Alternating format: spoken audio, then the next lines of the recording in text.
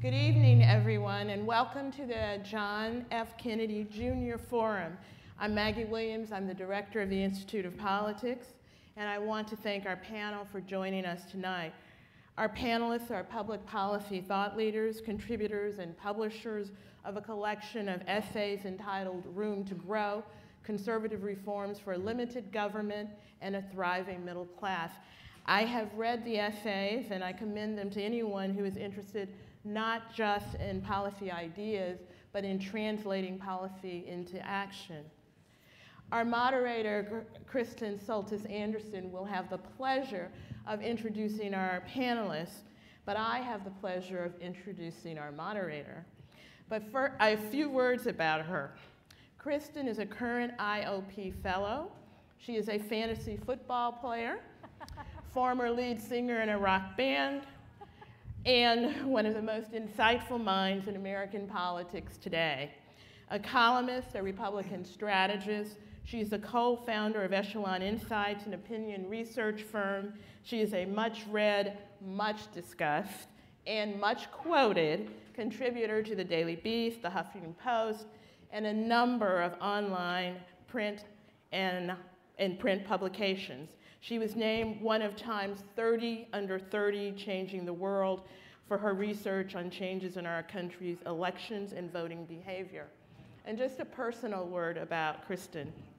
Kristen is what my mother used to tell me I should strive to be, a person who says yes. In her life and her work, all of us have noticed at the Institute that she says yes. She says yes to promoting new ideas. She said yes to starting her own firm. She said yes to being a careful listener.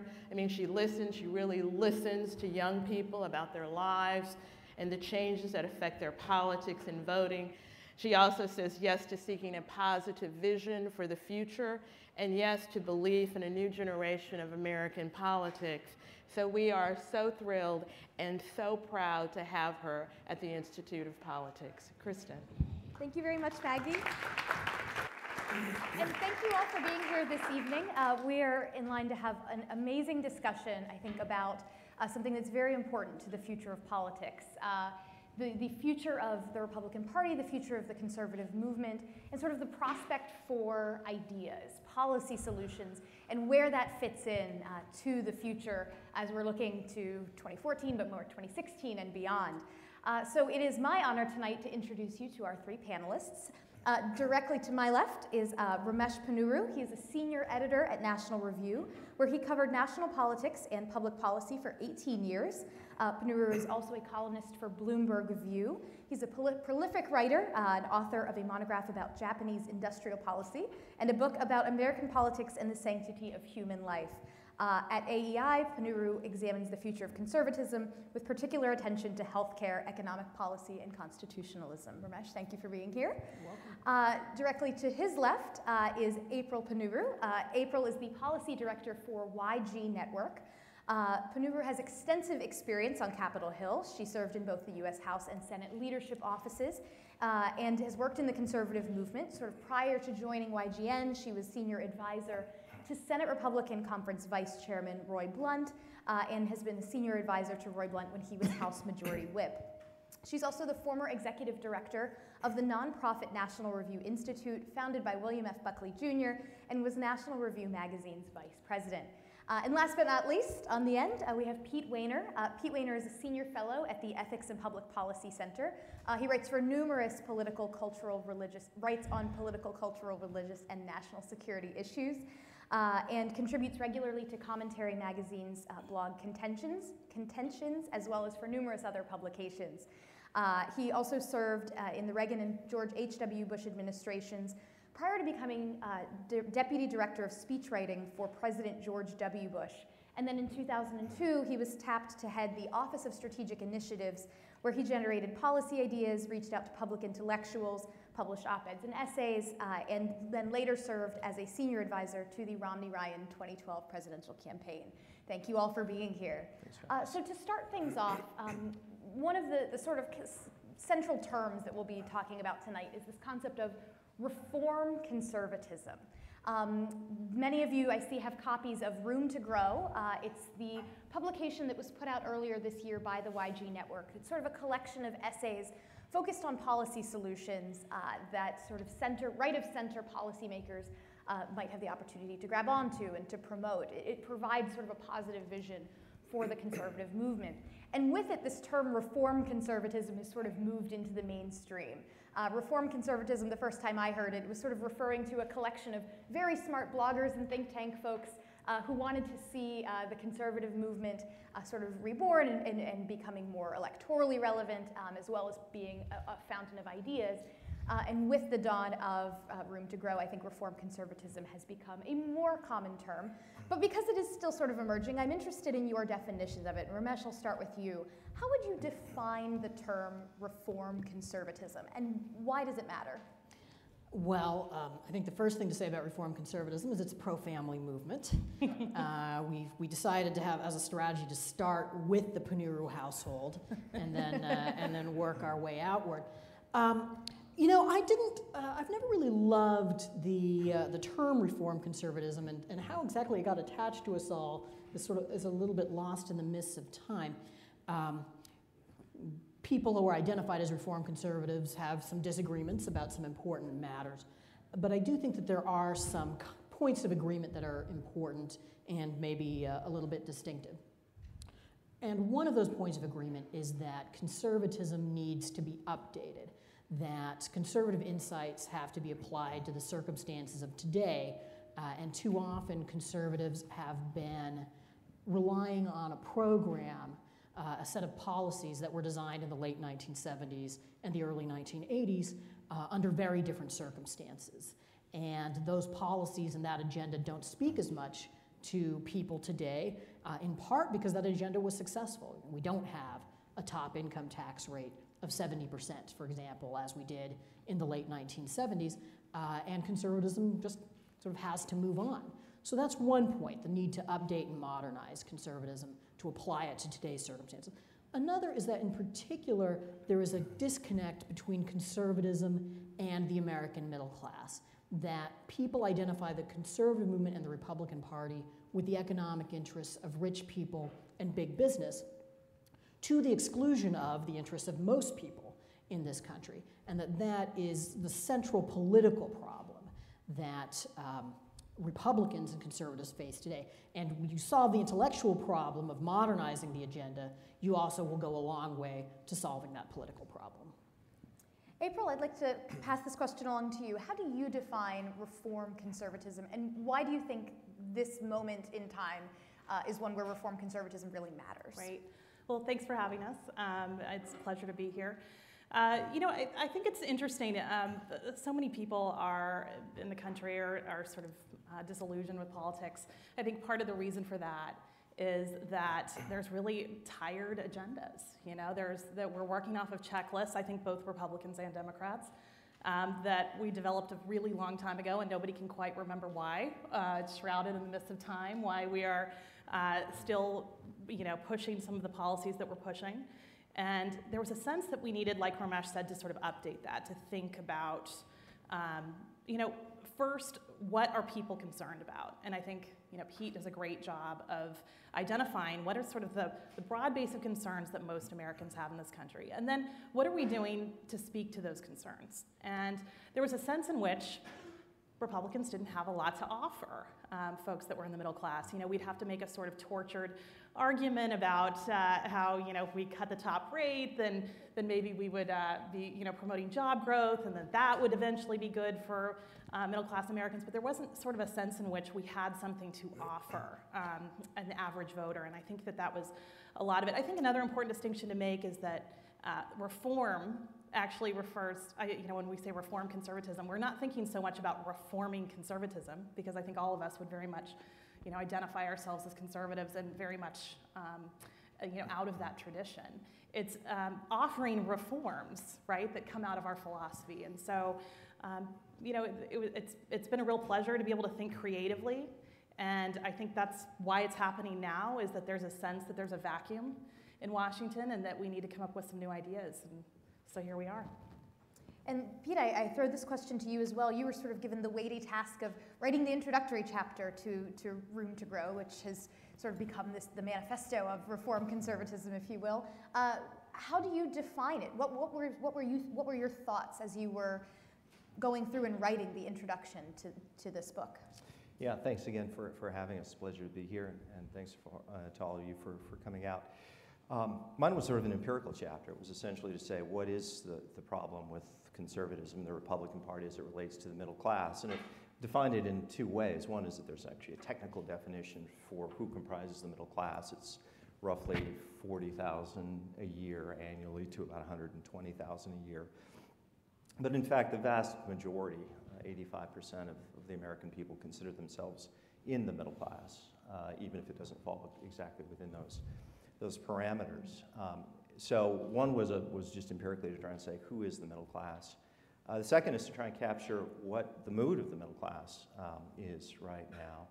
And that is essentially a kind of entrenched vulnerability right now. And people have a sense that, particularly the last 15 years, have not been good years for them economically. They've been working more and more hours and essentially staying static, flat. Their conditions have not improved. I think that there has been a tendency among some elements within conservatism to try and convince the middle class that they're in better shape than they feel that they are. That usually doesn't work in politics. To some extent, you have to connect with where people are and then sort of channel those concerns. But I actually think, having written this chapter, gone through the data, that there are legitimate reasons that the public feels it the way that they do. We can get into it in Q&A, but there are a lot of seismic shifts, factors that have gone on that you can't lay at the feet of Republicans or Democrats. But these have to do with deep economic trends that has caused that. And then the third element of the introductory chapter was, where are the American people, how do they view the two parties as it relates to the middle class? And the short answer is that they don't like or trust either one, but they feel like the Democrats speak more to their concerns than Republicans by a fairly substantial margin. The Republican Party has the reputation among a lot of Americans of being the party of the rich and not the middle class. And so there's an electoral and political problem. So we wanted to, at the outset of the book, to state that. In terms of what reform conservatism is, I mean, I agree with what April and Ramesh said. One is it's an effort to try and modernize conservatism. I very much agree with what Ramesh said. There is a way in which Ronald Reagan is such a large figure in the Republican imagination that, much like FDR was for Democrats, and I think for understandable reasons. But at some point, 30, 35 years after Ronald Reagan was elected, you've got to get on with life, and you have to adjust to the realities that we face and the problems facing the country, which is very different than Reagan faced. And Reagan himself, this is forgotten, he was actually quite a creative thinker. He articulated his agenda to face the problems of his time. So I do think that there's been a problem with that. Two other points briefly, and we can go on. When we talk about reform conservatism, at least as I understand it, it does embody or touch on a certain view of government. Everybody that's a part of the movement, I think, believes in limited government. But I think within the various strands of conservatism, there's a kind of deep hostility in some segments of conservatism toward government, an almost visceral anti-government approach to things. And that's not how I think conservatives ought to approach it. And that conservatives need to think and articulate what are the purposes of government, not just the size of government. And I think the instinct here is almost always to talk about the size of government. Last thing I'll say is, I think there's a kind of dispositional or temperamental element to conservatism too. And I think most of the people probably that are associated with the Reform Conservative group would count themselves, say, more of the Burkean tradition of conservatism. And I think the apocalyptic rhetoric and some some of the, what I would argue would be some of the reckless rhetoric that characterizes conservatism today is probably not one that you associate as much with those of us in the reform. So I think that raises an interesting question then. At times when I've used the term reform conservatism in conversation, it has actually been interpreted to sort of be what you, April, said it is not intended to be, which is that it is here to reform conservatism instead of to be a movement about conservative reforms. At times when I've heard the phrase reform conservatism, it's been used as sort of code for, well, Republicans just need to be more moderate. Right. And I've heard pushback from some that that's not actually the case. That actually, if you think about reform conservatism on that left-right axis, that's the wrong way of thinking about it. And this is for any of you. I mean, is that the wrong way to think about the goals of reform conservatism? That it's not about moving a political party along a spectrum, but that its aims are somewhat different? Sure. Well, I'll start, and then the answers will improve. I think it is the wrong way to view it.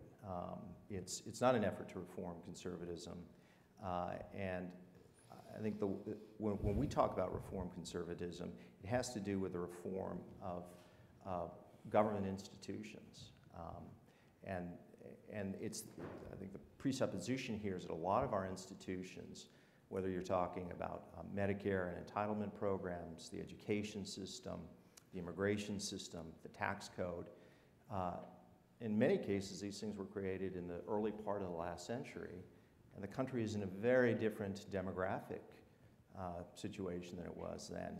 So some of this is just literally the reform of public institutions in ways that we think would improve them and are conservative in their orientation, which is market mechanisms, choice and competition, that kind of thing.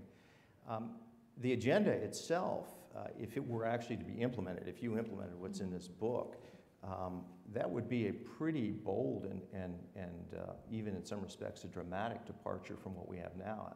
We would all argue that it would be better for the public good, for the public interest, but this is not a kind of moderate, sort of squishy approach. And I want to use one illustration about how this gets kind of confused by referring to the 2012 campaign of Michelle Bachmann. Michelle Bachmann was and is a star within the Tea Party, which is considered by many people to be more of the conservative side of things.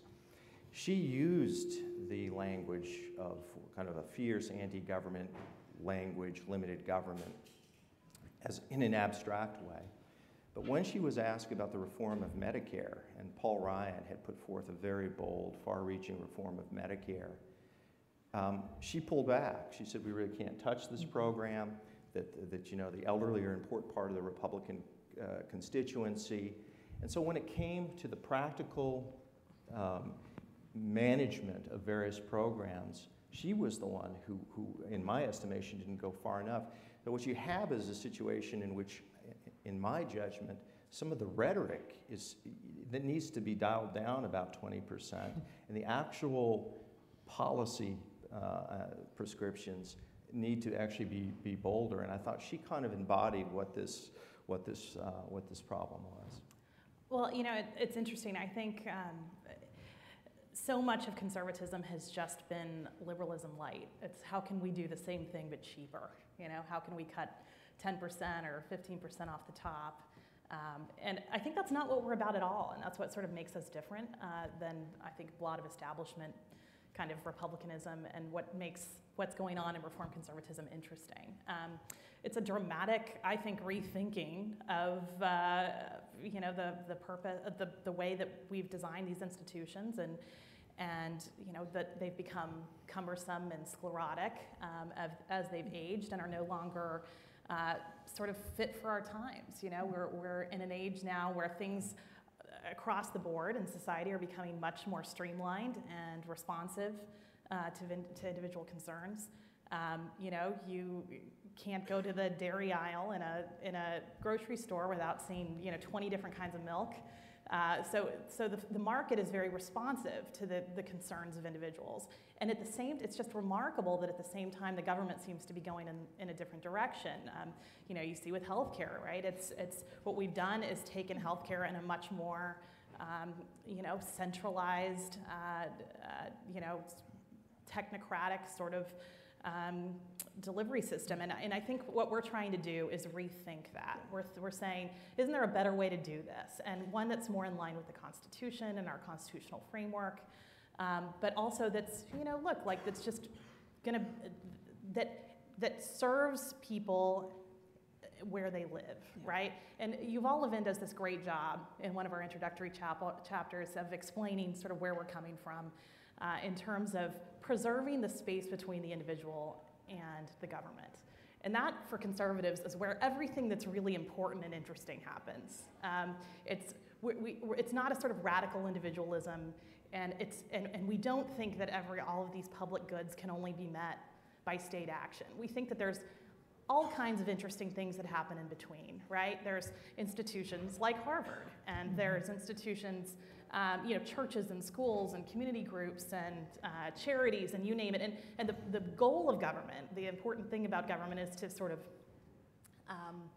strengthen and bolster those institutions, to give people the chance to sort of create markets and help themselves. And that's where conservatives coming from. And I think what's great about that is that it really is a departure from what a lot of Republicans and conservatives have been thinking for the last 20 years or so, which is just that we should cut, And so it's a little more creative. I think it's a little more dynamic, and it's in that sense I think much more interesting. Yeah, I think that on this question of sort of moving left or right, I'd make 2 points. One is that I think reform conservatism is much more about broadening the conservative agenda to include some policy fields where conservatives have historically had too little to say.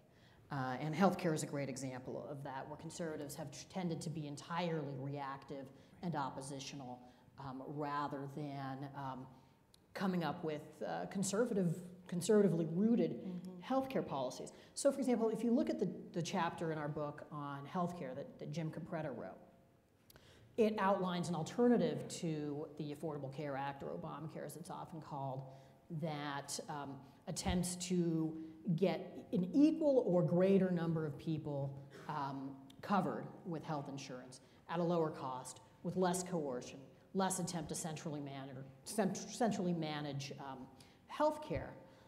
Now, you could talk about that as Obamacare light, as some people do, but really the end result of it is a much more market-oriented healthcare policy, not only compared to Obamacare, but compared to what we had before Obamacare. The federal government, through its tax policy, through its regulation, through the way that it directs spending, would have a smaller role in American healthcare, and a less distortive role in American healthcare than it's had for decades. Now, I think that in a way, if you presented that agenda, it would look a little bit more moderate than the Republican Party has sometimes looked in recent years, because conservatism has gotten into this habit of sort of defining itself in terms of attitude and style, and just sort of rhetorical aggressiveness, which I think is part of what Pete was getting at. And if you're a more solution-oriented, practical conservatism, you can do rather less of that sort of thing while still being as ideologically conservative, and maybe in some ways even more so. So my next question gets into how this becomes reality, how this goes from sort of the pages of an interesting book and the sorts of things that are written about by the thinkers in our think tanks, and becomes something that the doers, the policymakers, can really take and run with. What are the prospects for reform conservatism, the sorts of things that are written about here, the sorts of things that are written about in incredible journals like National Affairs? I mean, what is the prospect for these ideas to actually become implemented policy sometime within the next 5 to 10 years, and to change the way our candidates for office run? I mean, what is the likelihood that someone running in 2016 is pointing to things from this policy agenda as they're running for president? Well, let's hope good. That's my goal. Look, we've got a couple folks, I think, who most people would put in that 2016 field that are very interested in the work we're doing. I think Paul Ryan and Marco Rubio have both shown interest, expressed interest. And I think that there really are very few people that are considering running in 2016 that wouldn't actually be open to the things that are in our agenda. Look, so it's really hard to drive an agenda from the House. It's when you've got Democrats running the Senate and you've got a Democratic president, and so I have some sympathy there that it's really hard to sort of take something this big and move it. I think what it's going to require is a presidential candidate to sort of elevate some of these ideas. The great news is 2 weeks ago we had Senator Rubio and Senator Mike Lee both introduced a tax plan that is both pro-family along the lines of what we have in this book, dramatically increasing the child tax credit, and also pro-business, business expensing and all kinds of things that I think show that we can be about growing the economy and about families. So you're already seeing, I think, two very important senators, and let's not fail to mention that Senator Lee is I think has impeccable conservative credentials, and is really helping to sort of bring along folks who have perhaps been less interested in these debates. In 2016, for the first time in 16 years, we'll have a Republican presidential candidate who's not running in the immediate aftermath of a Republican administration and is also not running against a Democratic incumbent, right? So it's not the 08 or the 12 situations where, for various reasons, there just wasn't much of an agenda presented. I think that means that candidate is going to have to present an agenda, partly in order to capitalize on the time for a change sentiment that there would normally be at the end of an 8-year presidency. If the candidate goes looking for a conservative agenda, I don't see many alternatives to the type of agenda that we're laying out here. I mean, the Republican Party has been consumed by this debate between the establishment and the Tea Parties, but neither side really has much of a program. And so I think that we're going to be able to fill this vacuum. We've already seen Senator John Thune introduce some plans to change the way we help the unemployed. We've seen Rubio and Ryan talk about new approaches to poverty. We've got a decent health care plan out of Coburn and Hatch and Burr, and so on and so forth. I think that that's the first step. You've got these individuals sort of poking their heads up, not suffering, not being attacked, because they are engaging in some new thinking. But the next step really does, I think, have to be some of these presidential candidates. And I suppose if you're looking at it in the glass half full way, is the good news is there are a lot of Republican presidential candidates out there who have unformed policy agendas. When I think about the role that you played in the Bush White House, I mean, you really sat at that intersection between the thinkers and the doers, right? You were in the White House, you were in the executive branch where action could really happen. We're still very plugged in with sort of the think tank world and where a lot of great ideas were coming from. What do you think is the prospect for reform conservatism to serve as that bridge between the thinkers and the doers for Republicans moving forward? I think it's pretty good. I've been sort of tilling in this field for a long time. I went back and I wrote a piece in the Washington Post in 2008 before McCain got beat by Obama. And if you took the last couple paragraphs I wrote, it would fit exactly with what is being said now. But it just didn't take. And you can make arguments in politics and nobody pays attention, and then there's certain things change. You're not always sure why, but there are times in which certain arguments or certain policies in a moment meet, and I think we're getting close to that. I don't want to over promise. We don't know, and I completely agree. It's just going to depend on who the 2016 candidate is, because that's how you really define a party. But I'd say a couple of things on why I'm more sanguine about this than in the past. One is, I think Ramesh is quite right. There's not a lot out there that's actually competing against it. There's a lot of kind of rhetorical posturing. Mm-hmm. But if you said, what is the actual governing agenda that competes with this, it's not out there, which is, I think, explains one of the reasons why there hasn't been a lot of pushback to this agenda. I'd also say that I think that the government shutdown, which was a year ago this month, October of last year, was an important moment for the Republican Party. It was an odd thing. When Romney lost in 2012, I sensed that there was a beginning of a rethinking of the Republican Party. My own view, for what it's worth, is that I think that the Republican Party faced some fairly deep structural issues, and we're somewhat analogous to where the Democratic Party was when Bill with Bill Clinton, and the Labor Party was with Tony Blair. That is, those were two figures that had to come in and change the party in significant ways, and they did that both through symbolic issues and substantive changes. The Republican Party was beginning to go through that. But for a variety of reasons, you got the government shutdown, which I thought was a horrible idea before, during, and after, and I think it's empirically demonstrable. I think that sent, in my own experience in talking to Republicans on Capitol Hill and elsewhere, that was a wake-up moment for a lot of Republicans. They said, look, this is a dead end. This isn't going to work. We need something else.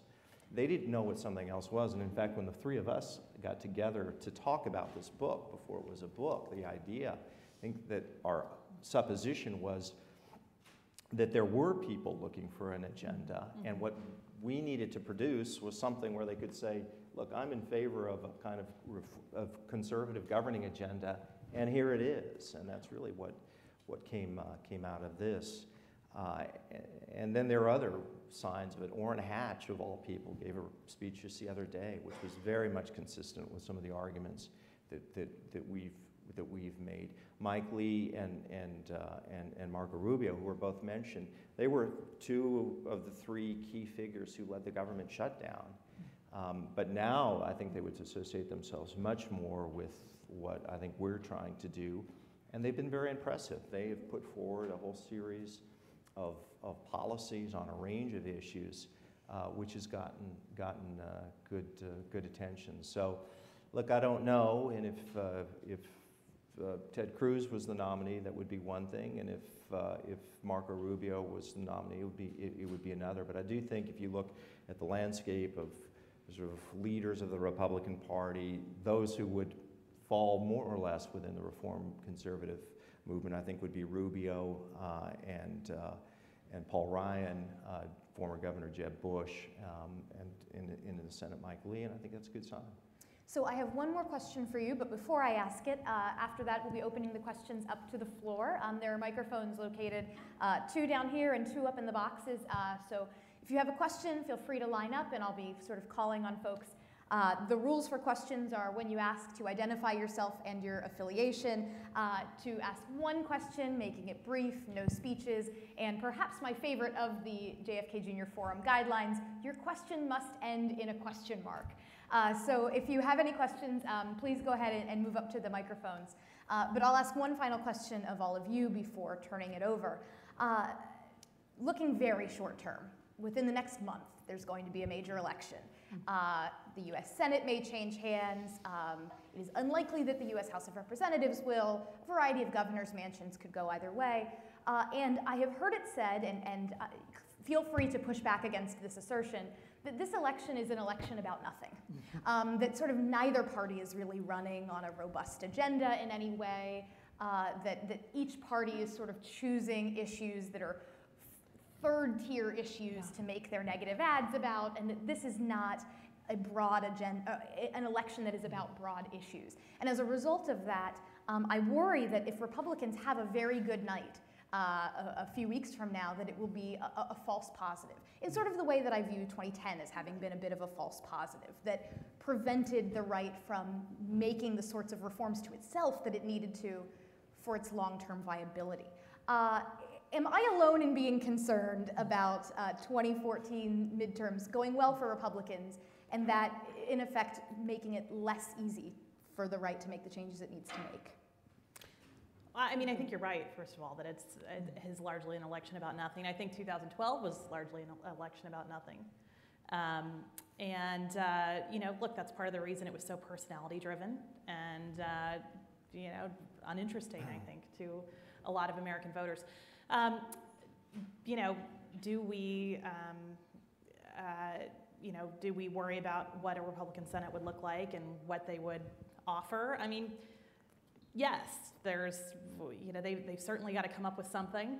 They've got to have some ideas to show that they could govern, I think. How many of those they could actually get past the filibuster, I think, is really a question, but they certainly need to have an agenda. And I'd like to think we've got a lot of things to offer them along that score.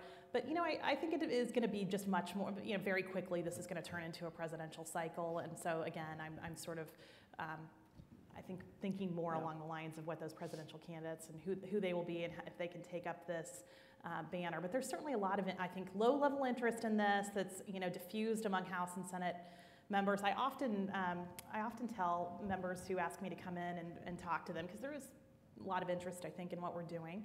And they'll be freshmen or backbench members, not necessarily chairmen of their committee. And I remind them, look, Kemp, when he proposed the tax cuts, the Kemp-Roth tax cuts, he wasn't even on the relevant committee, and he did something pretty dramatic. So there's, I think, a lot of ideas here that that will take some germination and will take some time. But there's nothing like having a presidential candidate, I think, to sort of carry that message. So.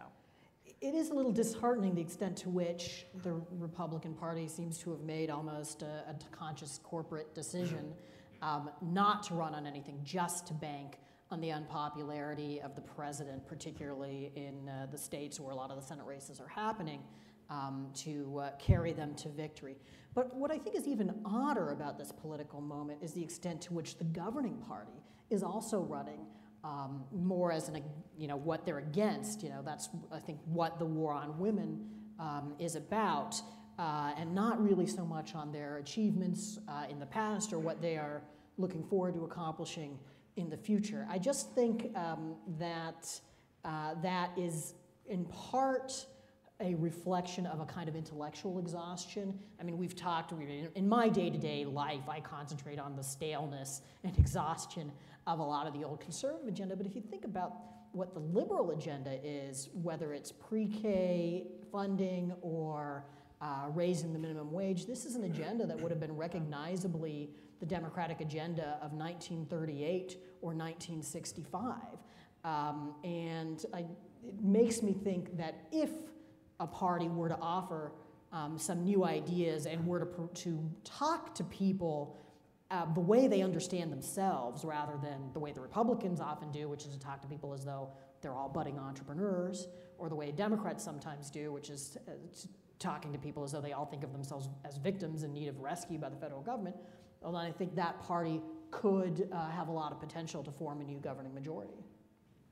Yeah, I'd say a couple things on the election being about nothing. I'm probably a little bit more sympathetic. I tend to think that midterms tend to be elections of nothing by what you mean in terms of the question. I think if you go back to 82 or 86 or 98 or 2006, those were largely elections, I think you would say, of nothing. It's the nature of what midterm elections are. And a lot of these races are local, and things that we may care about because we follow national politics. There may be races, certainly on the district level, when you're running for the House, that'll interest people that doesn't interest us, and we think, well, this isn't about nothing. Second, I do think the Affordable Care Act is a big issue in this election, and that ain't nothing. That's something. It's the biggest transformation in terms of transformative programs since the Great Society, and that matters. I do think that there is a habit of mind within the Republican Party that just is somewhat reticent and afraid about putting forth kind of bold ideas or speaking as a party to put them forward. And I think there's a calculation here, and I don't even think it's necessarily a wrong calculation, which is that the president is so unpopular and the political environment is so toxic that the Republican Party can do quite well just focusing on him. Now that's arguing against interest slightly in terms of my own view on these things, because I'd rather have a positive governing agenda. But they may do well just making this a referendum on the president. But I do agree with you, Kristen, that you say false positive. The term I've used is a false dawn. I thought 2010 was a false dawn. The Republicans and the Romney campaign made the judgment that this huge historic election in 2010 for Republicans showed that the public had made a judgment about Obama and Democrats, and that they could run and win on a presidential level based on making this a referendum on Barack Obama. And that not only didn't work, it backfired badly. Obama won 11 out of 12 battleground states. So the concern here is that Republicans do take back the Senate, and they think we can do this again. 2016 will be our time. We've now had an unpopular two-term president, and things will just sort of inevitably go our way. And I just don't think that's the case. There's a big distinction between winning on a presidential level and winning at a midterm level. And if Republicans do well in 2014, in 24 days, whatever it is, and they think, well, we can go kind of de minimis on the agenda and on the presidential side, I think they'll rue that day. If I could just add one more thing. Sure. I have nothing against negative campaigning. There's a lot to be negative about. But on the Affordable Care Act, Republicans are running as people who are hostile to the Affordable Care Act. They're not running as people who have any serious plan to repeal it or replace it or reform it. And that's what concerns me. That I have no objection to running a campaign which, when you're talking about health care, is 80% a negative message about the Affordable Care Act. But I do think you need that additional 20% that closes the case by saying, and there's a better way. Right, I agree completely. So I think now it's time to turn to the audience. I'll start up here in the top. If you wouldn't mind, again, please identify yourself, your affiliation, keep it brief, end with a question mark. Okay, awesome. Hi, my name is Aubrey. I'm a sophomore at the college, and I'm the publisher for the Harvard Salient. So I was wondering who you think that reform conservatism will most appeal to. Do you think it'll be non-voters or people who are usually on the fence and you can craft it to appeal to them, or will it be mostly for members of the party currently who are looking for something to get behind? I think it could potentially have pretty broad appeal. You know, if you think about, Peter was drawing the parallel to the position of the Democrats in the late 1980s and early 1990s and needing to reform themselves. If you think about the great sort of breaks with the past of the Democratic Party in 1992, it's when Bill Clinton comes out for the death penalty, for ending welfare as we know it, and comes out against Sister Souljah, who had called for black people to not kill each other but kill white people instead, if I vaguely remember the way that went down. Well, none of those things none of the Clinton positions were unpopular among rank and file Democratic voters. They were things that raised hackles among a thin slice of Democratic activists. And I think that we are in something of a similar position in that rank and file conservatives are not tied to the idea that we should never have our own health care plan. They're not tied to the idea that our tax policy has to be single-mindedly about bringing the capital gains tax rate and the top income tax rate down. So I think there is a potential to unite most conservatives with the public at large. And you'll notice also that when we talk about demographics, we're talking about a group, the middle class, which is essentially the entire electorate, right? 85 to 86% of the public. It's not an attempt to slice the electorate into tiny bits and say we're going to move the dial up here and here. It's an attempt to say, look, we can raise our standing across the board by seeing as people who are in touch with most people. And that way I think you can do better among young people, you can do better among women, you can do better among Hispanics, et cetera, without having to have group-specific appeals. I'd just say quickly, I think most of what it needs to do is to pull in people that are not now voting for the Republican Party. Republicans, just on a presidential level, are not winning enough votes. They've lost 5 out of 6 of the last 6 presidential elections on the popular vote, and 4 out of 6 on the electoral side. And the country is changing. It's changing demographically. It's changing in a lot of different ways. And right now, the Republican Party is in a position of having to persuade people who are not now voting for them, but who could vote for them.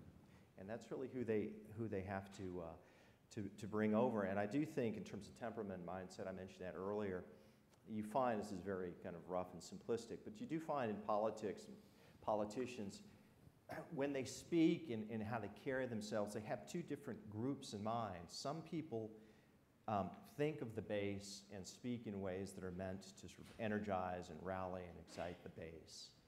This is a kind of preaching to the choir.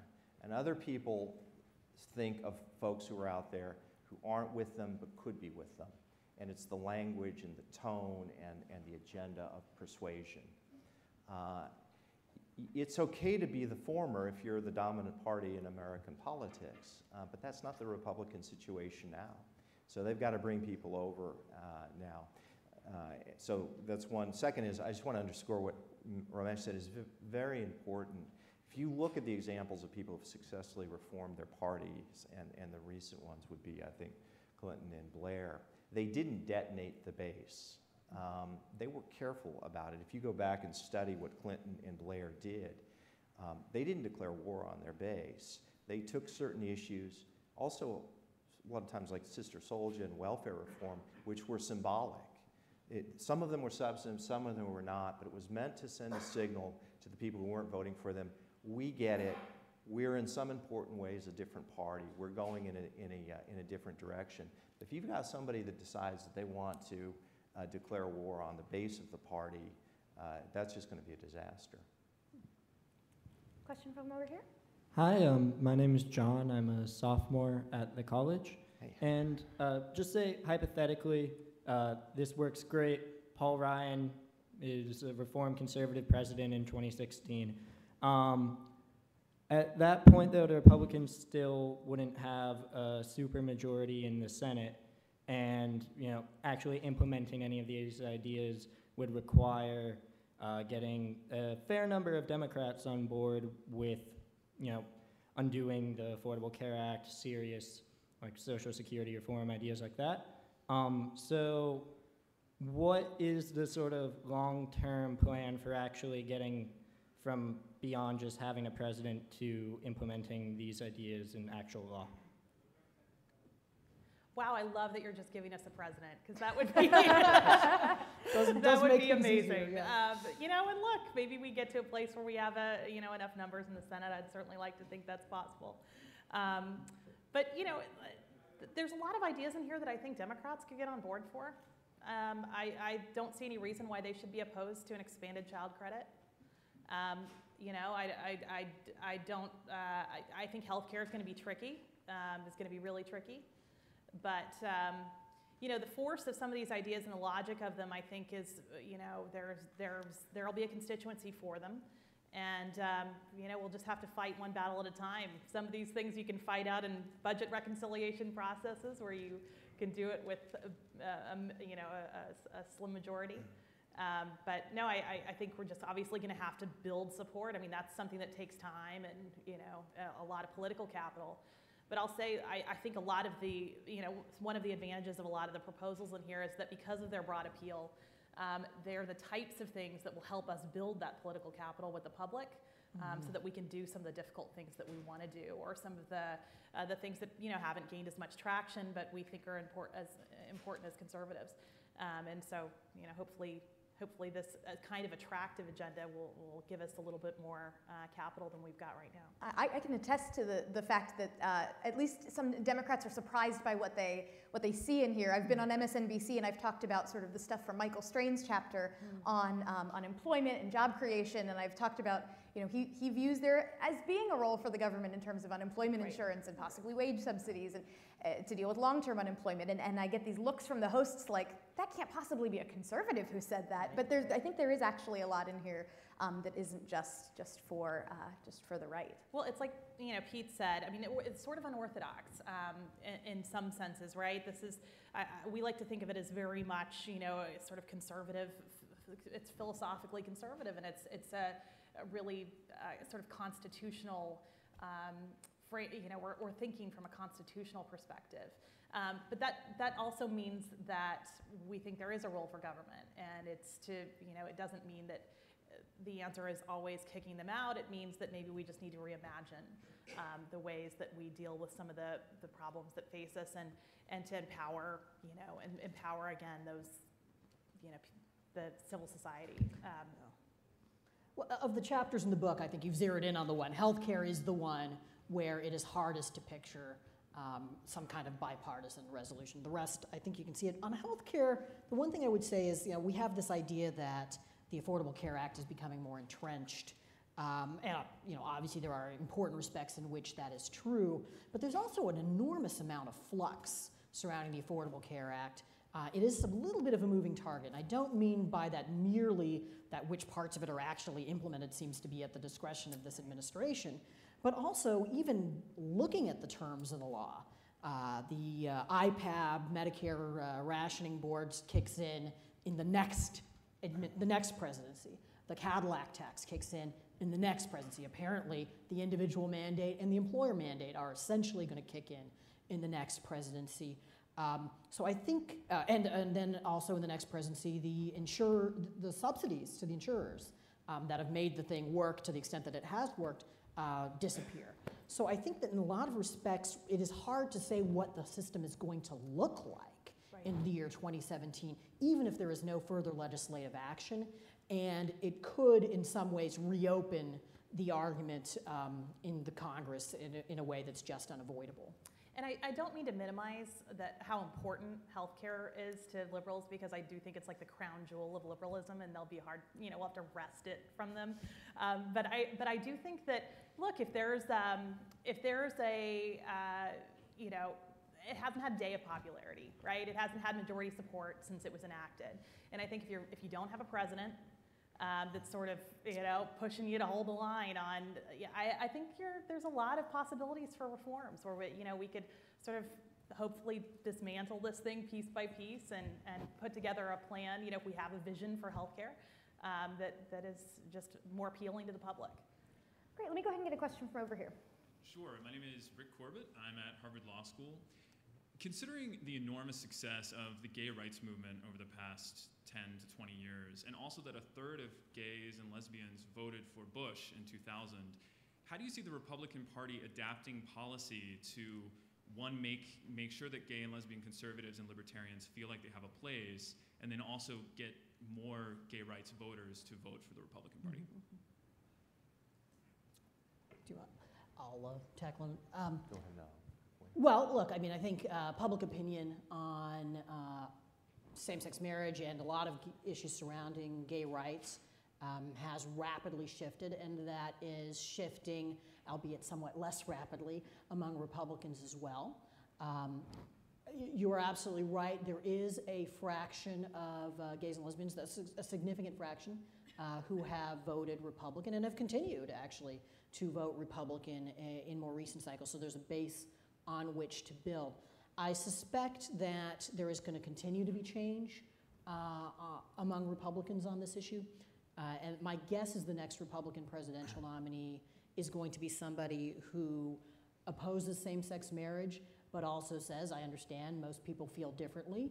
A lot of states now have it. Maybe by that point, the entire country will have it thanks to the Supreme Court. And will say, the president, whatever his views, doesn't really have much to do with that. Now, that is not going to be an answer that is satisfying for a lot of people who support same-sex marriage. There will be a significant number of people for whom that's a deal breaker. But I think a lot of other people, it will cease to be quite as much of an issue, and that this is an issue which, oddly, where the cause has triumphed so rapidly and so completely that it moves from being a winning issue for the Republicans to being a dead issue without really ever going through the intervening stage of being a serious winning issue for the Democrats, which, by the way, I don't believe that there is strong evidence that it was in 2012, and I don't believe it's strong evidence that it is this year either. Yeah, I would echo that. I think that's right. I think because of the reasons that Ramesh said, the public has changed so much that I think this is going to become increasingly a dead issue. I don't find Republicans, hardly any Republicans, really want to deal with this issue. They kind of hate it in terms of if there's opposition to it. And Republicans and conservatives have to make their own inner peace with a same-sex marriage world. That is to say, if you care about marriage as an institution, and I think people should, whatever you think of same-sex marriage, we're going to have to adapt to it, and you're going to have to think through how can you strengthen the family given those realities. So I don't think it's going to be the issue that it has, and I think that it'll, Republicans will be able to appeal to gay voters on issues other than that. I actually think if you were in conversations, you might be surprised or might not, but with religious conservatives, their issue now is religious liberties, less than stopping same-sex marriage. That is to say, they're worried that the federal government or other powers will force a Wheaton College, a Christian university, to have to adopt policies that, because of their as they interpret their faith, would go counter to that. So the real fear, if you actually talk among religious conservatives these days, is not same-sex marriage, it's religious and I think the politics of that's a little different than the politics of same-sex marriage. I agree with that. I do think that the politics are different. Great, let me get a question from over here. Good evening. My name is Wyatt Smith. I'm a student at Harvard Business School. Prior to that, I served with Teach for America in Alabama. So my question is around how you see the education agenda shaping up for the 2016 cycle, and who do you see in the party that is leading on the issue that we should look forward to shape the direction? That's a great question. There's so many chapters in here. I'm really interested in your take on this one. Yeah, well, so we have two chapters in here that deal with education. One's higher ed, of course, and then a K through 12 agenda. You know, both of those are really fantastic chapters. I think they're full of really interesting ideas. Who's leading on education? I mean, I would say higher ed's been sort of a more salient issue with conservatives of late. The rapid, just unbelievable, you know, increase in the cost of higher education has just been really demoralizing for a lot of Americans who think that both it's necessary to have a their children to have a college education to be in the middle class, and also that they, you know, don't believe that they can afford it for their children. And so it's really becoming an issue, I think, that has a lot of political salience and something that conservatives are wanting to tackle. You know, Andrew Kelly in this chapter, of course, has great ideas about what we do about that. You know, I think Marco Rubio has been probably one of the more prominent members dealing with those issues. You know, he thinks that we need to have sort of more, that like American families should have more information about when they're looking at colleges. You know, if I want to send my kid to the local state college and they want to major in history, what do the returns on that look like? And right now we don't know. We don't know how graduates fare economically once they graduate, if they're able to get a job in their field of interest. So I think like having more transparency and information available for families could be really transformative. Also, I think some interesting ideas about, you know, how we finance higher ed, and you know, whether or not we could engage a sort of free market in providing some of those financing and hopefully some competitive pressure to bring those costs down. Maybe you want to talk about the K to 12 stuff. Well, you know, I think that higher ed is somewhere that has more potential in national politics, just because there's this enormous level of not just level of federal subsidization, because of course that's also present in K to 12, but you don't have quite as much of the local state blob of institutions that stands in the way of reform or that would have to implement any reform. I think that you know, our chapter on K to 12 talks about school choice, not just as a matter of choice among schools, but also choice within schools, being able to supplement schools in areas where parents don't feel they're getting what they need, but they also, for various reasons, maybe they're in a rural area where there aren't going to be, you know, a bunch of different schools opening up, but they want some gap to be filled, and there are ways you can do that. And there are ways you can try to get teachers to see teachers as, unfortunately, conservatives sometimes see teachers as the enemy, but in fact, there are some ways in which more choices could actually help teachers. So that I think is an agenda that has a lot of promise, but would be primarily advanced at a state and local level. But I do think that there's this higher education agenda that is more and more important. And we've been talking a little bit about changes in our circumstances since the late 70s and early 1980s. Well, that was in a period when you had extremely rapidly rising educational attainment, which you don't now. That was a period where you could be reasonably sure that if you had a college degree, you'd have a good job. Whereas in 2007, before the recession hit, 40% of people who have college degrees were holding jobs that didn't require college degrees. So I think there's a sense in which the strategy of the last two generations of getting more people into traditional bricks and mortar, four-year higher education institutions has just maxed out in terms of its potential to make progress in our country. And of course, increasingly, probably not here, but in a lot of places, it takes 6 years to get that four-year degree on average. And I think it's just a problem that has to be attacked on all fronts. You need alternative credentialing systems. You need alternative accreditation. You need more online options for learning. Because Apprenticeship there are a lot programs. of people, apprenticeship programs, there are a lot of people for whom that traditional model of higher education, they're just not suited for it for one reason or another, and we've got to expand those options. I'll just tick off some things. They covered the substance well. If you want to understand the Republican Party, in my view, with education, you think about this. In the 2012 primary, Republican primary, there was more talk about electrified fences on the southern border than higher education. That's a problem. Second point is we're having a debate within the Republican Party on the Common Core. And I'm not saying an advocate of the Common Core, but I think it reveals some of the worst instincts or some of the problematic instincts in the Republican Party, which is there's a ferocious energy against the Common Core, and not 1/100th of the energy in terms of what a positive education agenda would mean, and so that I worry about that. Third, in terms of who could talk about education, in terms of presidential candidates, I'd say Jeb Bush and Marco Rubio are probably the most obvious. I think the Florida connection, Jeb Bush knows that issue inside and out. He's actually for the Common Core, which is a toxic issue among a lot of the base, but he has a tremendous mastery of that issue, and Marco Rubio is impressive as well. Fourth point, education is a powerful issue. I think conservatives really don't get it. George W. Bush used it very well in the 2000 campaign. It was authentic to him. He cared about education as a governor. But the fact was, it was that kind of issue I was talking about earlier as a symbolic issue. It was his way of saying when Newt Gingrich was very unpopular at that point in 2000, to take on an issue and through that issue to signal to suburban voters, particularly suburban women, that the party is a little bit different. Last point I'd say is I'm a big advocate of school choice for inner city kids. I think there's a moral argument for it as well as substantive, but too many Republicans and too many conservatives, if you ask them about education, they say school choice. It is not a issue on education that wins middle class voters. If anything, it may alienate them.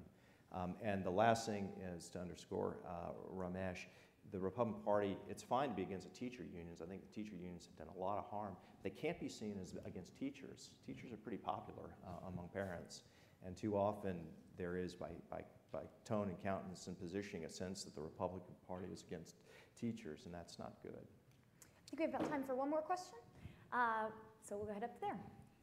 Thank you. So my name is Max. I'm a sophomore at the college. You talked about incorporating more demographic groups, and at least to a first-order approximation, it would seem that probably the main reason the Republican Party doesn't get a lot of minority votes is just because of their policies.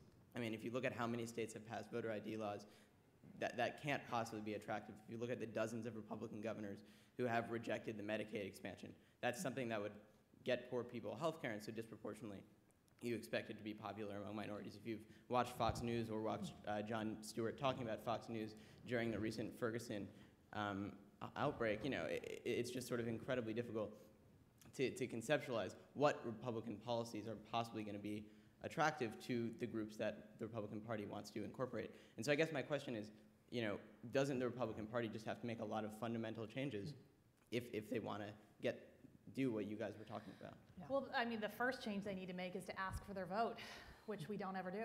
I mean, I can't tell you how many campaigns I've watched where they've never spoken to, you know, a Black community or a Hispanic community. They don't go on, you know, minority radio or have any ads aimed at these communities. And so I think that's one thing we need to do.